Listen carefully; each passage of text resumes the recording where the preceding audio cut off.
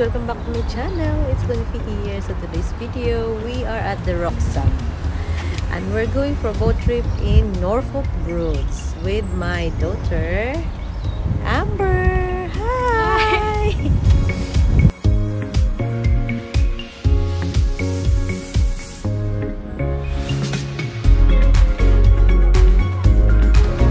So ayun guys, this is Norfolk Broads and this is where we're gonna start.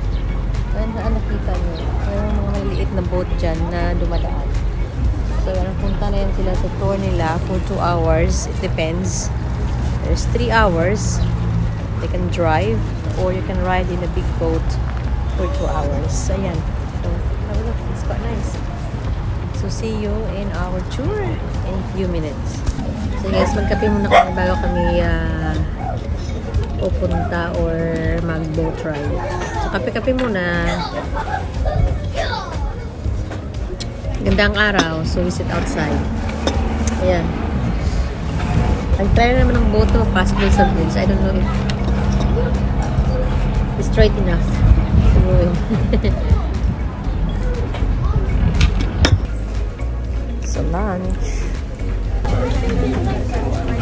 So yun guys, we're here in the boat now and we're gonna have 2 hours tour. Oh, it's same telling Emma about the one we got in Catalonia. So pakita ko mamaya doon. And guys, Amber, it's your first time in Norfolk Broads, didn't you? Yeah, so you can tell me later what do you think, okay? Alright. Yeah? So guys, the boat is moving now and we're going.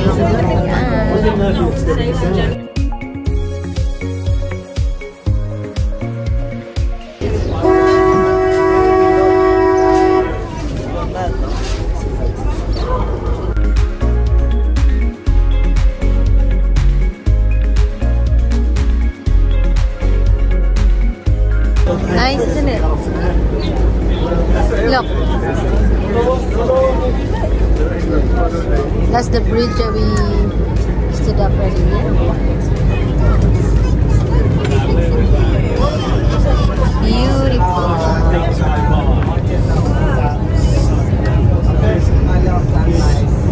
Look at that.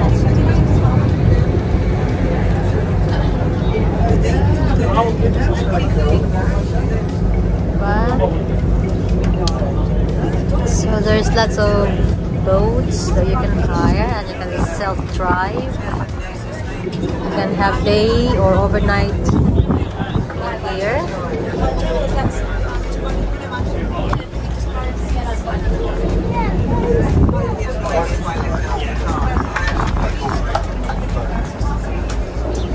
Okay, so we've safely joined the River Bure, which we'll be following for the duration of our journey today. We've just left one of the oldest boatyards on the Broads, which was founded in 1878 by a gentleman called John Lloyds. Now, the boating tourism industry started here over 100 years ago with converted wherries, which are large historic sailing vessels originally used for transporting cargo along the Broadland villages, and they started to take passengers on cruises around the Broads. The River Bure is a tidal waterway that flows for approximately 25 miles further to Great Yarmouth. There it joins a large estuary called Broadland Water, and here, along with all the other Broadland waterways, it flows out to sea.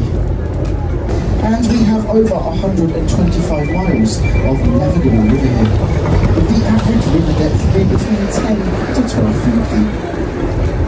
The Broads themselves, they're only around 2 to 5 feet deep, and the reason for this will become evident when we enter our first Broad today. Soon on the right hand side here you'll see the Barton House Railway and the Wherry Yacht Charter Trust. 5 of Norfolk's 8 surviving wherries can be found under the awnings here. We have the White Moth, the Olive and the Norada kept here. But we also have two pleasure or passenger carrying whalers kept here as well, and they're named Hathor and the Ardea, as all of these vessels were built during the early 1900s. We also have some of our youngest wildlife here on the right hand side as well. We have some goslings or baby geese. Hopefully on trips. Barton House Railway, however, was built in 1963 and is still owned by the gentleman who constructed it. It's occasionally open to the public with all proceeds being given to local charities. And it's a fully functioning miniature steam railway. It boasts an original superbox taken from the Collie Station that dates back to 1901. And you can even have a little go at driving one of the trains. This house is nice. Look at that. And so you've probably noticed already, as you move slowly through the village, the beautiful properties on either side of the river. Yeah. Now most of these waterside properties are privately owned, and the vast majority of these are occupied very nice. Only a few of the smallest ones are holiday homes. And with very few exceptions, these houses are built from timber. You see, that's nice. I like that. The land around here is very That one. especially so by the river. So before building a house in this area, some very technologies have to be driven Very nice. often as far as 90 feet deep, until they find a harmless.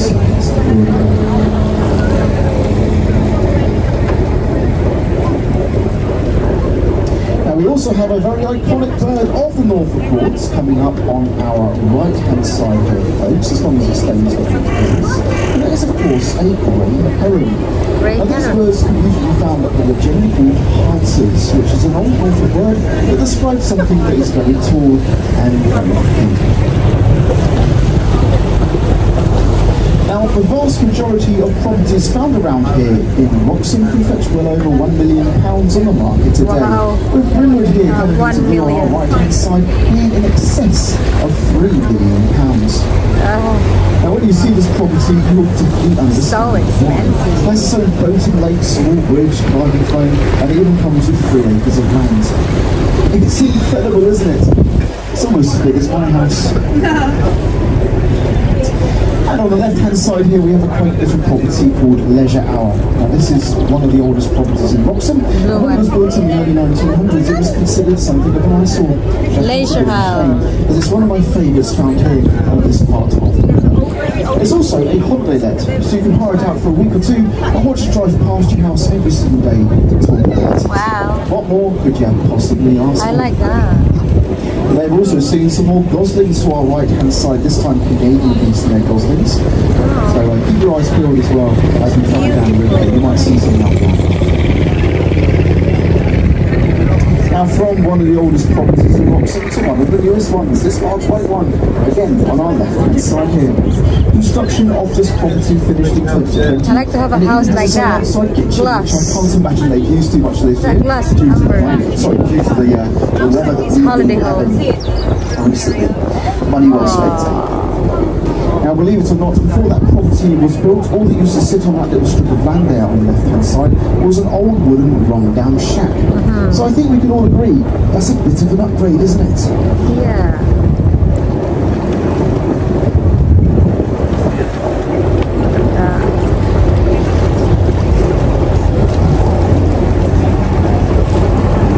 Very nice. Now, tomorrow coming. Now, coming into view very soon on the right-hand side, just past these last few willow trees, you'll see a property called Heronby, which I think is particularly lovely. You'll also notice it's built on stilts, and there's a little cut through that runs directly underneath it straight into Wroxham Broad. And that means all the local wildlife can have easy access to the Broad or to the village whenever they like. But unfortunately, we're a bit too large to fit underneath there, so we'll have to take the long way round, I'm afraid. Did you enjoy it? And as we leave that last house of the village behind us, we've entered into an area of where now trees began to take over the riverbanks here when reed and sedge stopped being harvested after World War I. And this is when a lot of the country's young lads sadly did not return from the conflict. And due to this lack of labour, the trees began to take over the riverbanks again. If you'd like to see some new swans and their singets, have a look on the left-hand side very soon, giving you plenty of warning because we have just that coming up. There you are, this one's. Always lovely to see There you like this. are. Now, as I say, these are mute swans, and like all swans in this country, they are highly protected by the king. This goes all the way back to Tudor times when King Henry VIII was on the throne. No, he wasn't some great big conservationist, far from it, I'm afraid. He liked to eat swans, and he was particularly partial to the reveal on his dinner plate. You'll see a very small example of one, and there's an even smaller one just ahead of us on the left-hand side as well. Because 85% of the meat that we use in this country nowadays comes from overseas, from countries such as China, Turkey, and Poland. Which I always think is a bit of a shame, because the wheat that grows here in Norfolk is reputed to be very old, built in 1987. And that makes her only 1 year older than what I am, but I think we can all agree she's aged a lot better than what I am.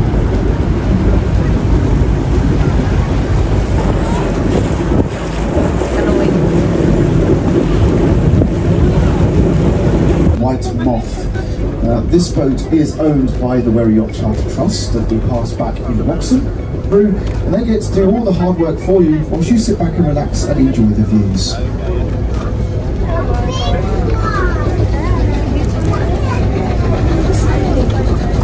And as you can see, the Trust keep these boats in tip-top condition. We walked. I've hired a canoe from the Wardens station here to the left-hand side, and I can tell you it's a great experience for anyone who wants to get an even closer look at the wildlife.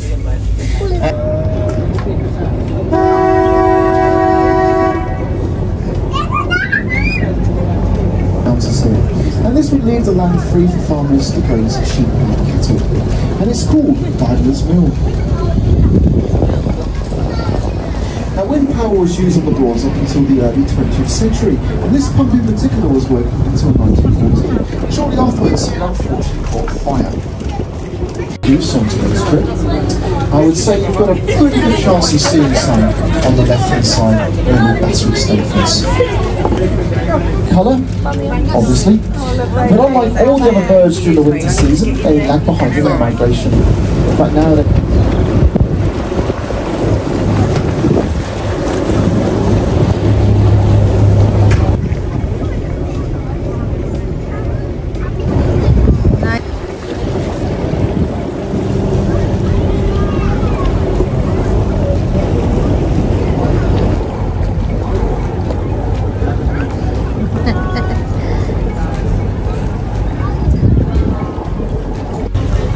So ayan guys, we are now coming back and it's now nearly at the end of the tour. Ayan, sana po nag-enjoy po kayo sa video and ayan, see you in my next vlog.